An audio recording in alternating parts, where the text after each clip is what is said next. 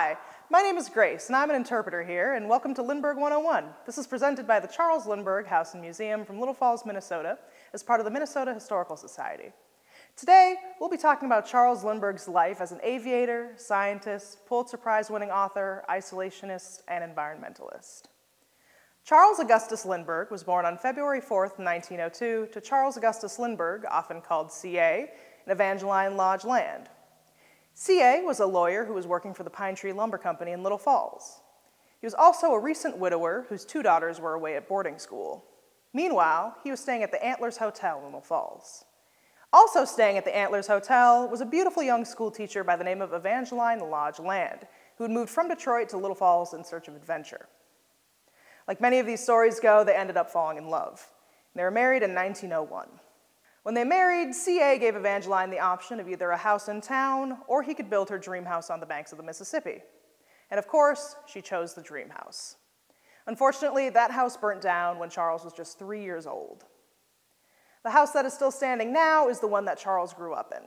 Charles viewed that as going to camp, or visiting the cabin, like we say around here, because for a majority of his childhood, his father was a congressman, and they spent a majority of the year in Washington, D.C. In his teenage years, his father was no longer involved in politics, so this became their home year-round. And at that time, he was working on the farm, particularly during World War I, where instead of joining the Army like he wanted to, he instead worked on the farm as part of the Boys Working Reserve program. Charles continued living in Little Falls until he graduated high school, where he then went off to Wisconsin. Eventually, he enlisted in flight school in Nebraska and began barnstorming. He did a thing that was referred to as wing walking, where he and another pilot would go up into the air. Charles would then go out to the end of the wing, wave to the crowd below, and then jump off the plane. But of course, he always landed safely because he had a parachute. Eventually, he joined the Army and partook in flying school in San Antonio, Texas, and eventually began flying airmail for the Robertson Aircraft Corporation out of St. Louis. At times, he had to do crash landings, but he always made sure that the mail landed on time.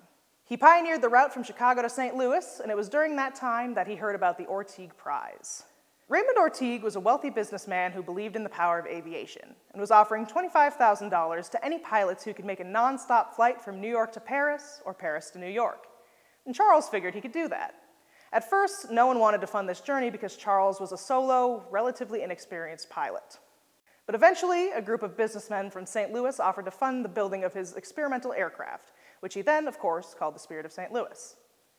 Charles took off from New York on May 20th, 1927, and for 33 and a half hours, he was alone in the air, eventually landing safely in Le Bourget, Paris, proving that aviation could be safe. After this, he ran a promotional tour throughout the world, talking about aviation. And it was during this promotional tour that he met the Mexican ambassador's daughter, Anne Morrow.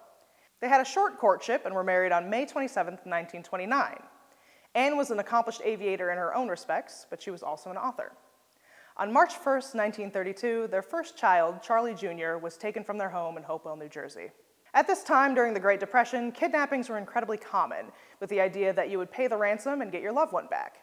They paid the ransom, but unfortunately, Charlie's body was found 2 weeks later in a ditch near their home. Eventually, German immigrant Bruno Richard Hauptmann was arrested, convicted, and executed for this crime.